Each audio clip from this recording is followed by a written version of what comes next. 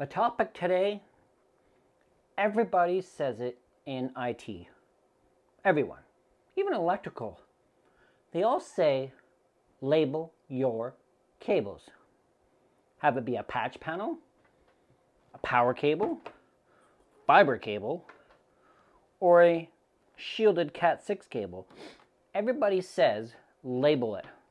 Even if it's just a number so you can identify it on one end or the other. Today's video, we're going to use the PX900, but it's actually an LWPX900, my now favorite labeler that I've been using for a while, thanks to Newman Marking Solutions to sending me this and these cartridges. I've been out in the field using this and labeling routers with the yellow tape. But in today's video, you are going to go and like and subscribe to the video, but I'm going to show you how easy it is to use this labeler and these. What did I bring out? Oh, I brought some heat shrink one out too, didn't I? Black on white. Oh no, this one's nylon cloth, not heat shrink. I thought it was the heat shrink one, but it's not. But I bought these two out, the 1 inch and 1.5 inch cable wrap, self-laminating cable wraps. It's a tongue twister. Now, there is one thing I really like about this unit that no other unit has. The other day, on that rack, I was labeling something and I went like this. And I left it there. And then I continued labeling my cables. I was using, I think it was the 1 inch. Inside that rack, there's been some progress, maybe. I don't know if you could see and notice. Some cables are missing, some were still there. I've been cleaning up this rack and I'm going to make a video on using the PX900, labeling those in the back, because even inside the rack is just as important as outside the rack. Because if you take the side off of it, you need to see stuff. And where I got this idea was I was plugging something into my rack, and I didn't label it, bad, and I pulled out the wrong cable. Would you believe it? I unplugged the wrong switch, and everything went down. So, labeling inside the rack is just as important as labeling outside the rack. So this unit, with good magnets, I'm going to show you how to wrap labels on these fiber cables, because soon, and this Cat6 cable, very soon, I'm going to be putting these outside, and I need to mark them so that way I can know which direction they go in, because I have a coupler that's going to go on one of these, and I need to make sure that I put it on the right side. So I'm going to flip the camera around, and I'm going to show you me making some labels and then putting them on here. Now there's a way we put them on there properly.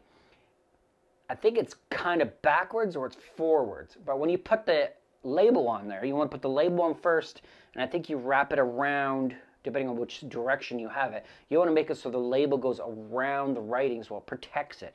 And I'm going to say this right now.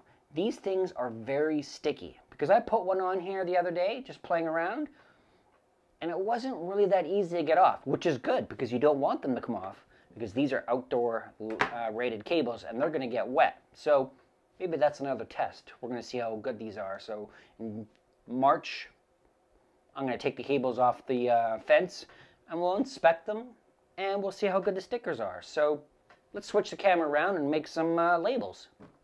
So the first thing we need to do is take our cartridge out, hold it like this and just slide straight up. Make sure you pull this out straight and don't go sideways and all that stuff.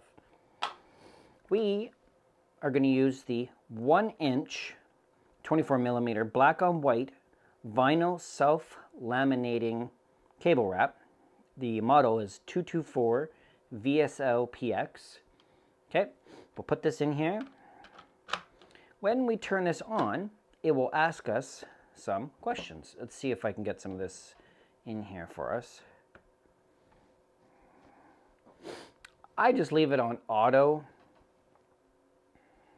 and I push OK. Labels, numbers, yep, Let's clear it out so we have nothing there. We are going to make a couple labels. We're going to put some arrows on here too. So this one, we will put T, oh, we got to go shift, so let's go back. 2, space, switch, space, and then there's some arrows on here, so we have to go caps lock, arrow, and if we print this,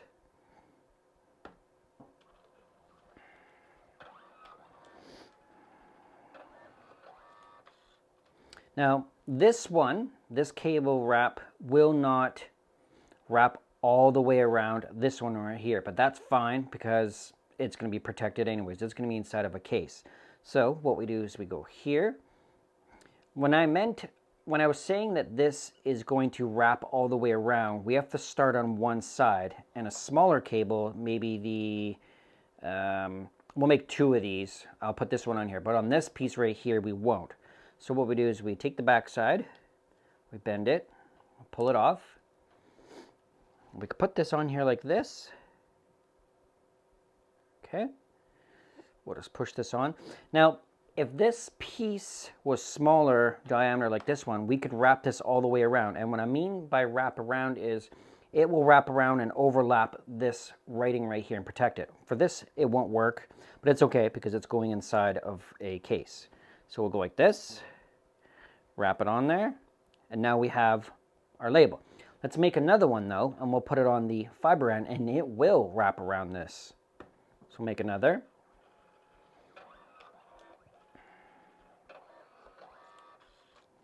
Okay, so now there's the proper way of doing this, and I'll show you again here. So we'll take off the one side.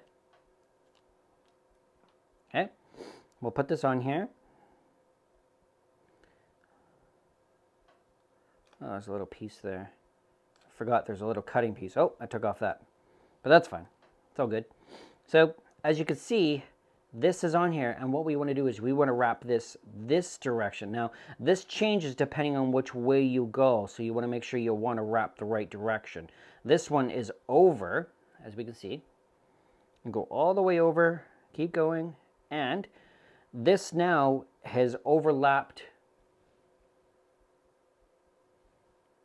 this piece right here. This is now overlapped. So we'll do another one. So we'll go this cable now, but it's going to be upside down. So we want to make our label on a different direction. So we're going to go to axis point, but we're going to delete the arrow here. And then what we have to do is we have to go over with our arrow here and put the little symbol for arrow wrong direction here. So we go here, there's our arrow, space, okay, then we'll print this.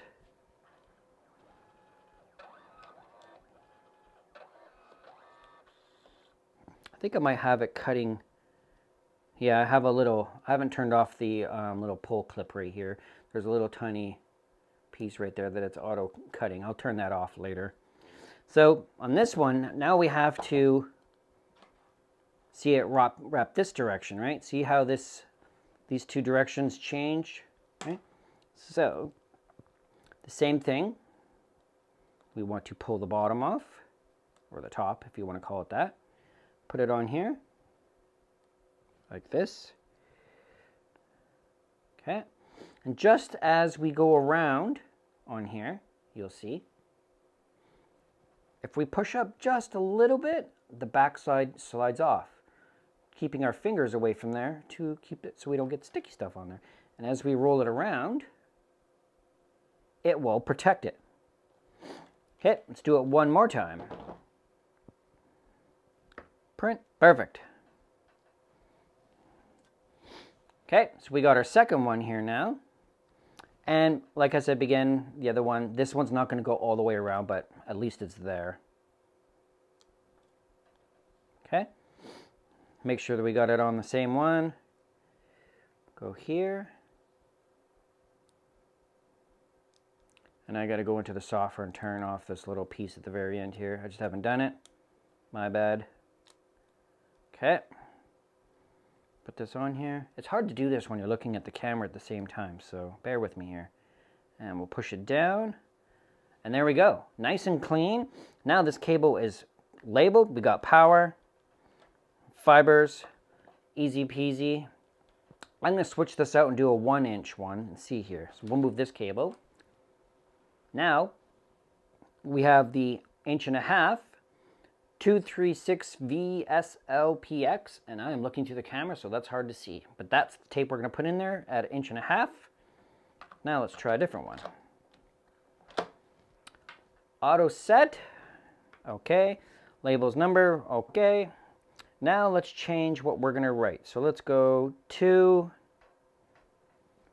rack, space, print. Spin this around. There we go. So now what I should have done is put this one on the other cable there because it's a little bit wider, but that's okay. So this one will go all the way around this cable a bunch of times, and if I wanted to, I could put this cable wrap on the actual cable. Nah, we'll just leave it on this one right here. So we're gonna go this side. See how I mean different directions? So when we put the arrows on there, we have to make sure that we're wrapping it the right direction, because we don't want to put this on here and go this direction like this. We want to go the same direction. So let's try this. And we'll push it around. This one's going to go around a little bit more on this. It's a little bit deeper, a little bit thicker because it's 1.5", right? Bigger cable. There we go. Look at that. Nice. It's got the arrow on there and it says 2 rack. This one's going to be a little bit tougher, so I'm not going to put one on there because it's just going to go around and this cable is way too skinny. But we could do this one right here. So we'll go on our thing here and we'll go over, delete, and then we'll go back over again, space, shift, this one, arrow, and we'll go print.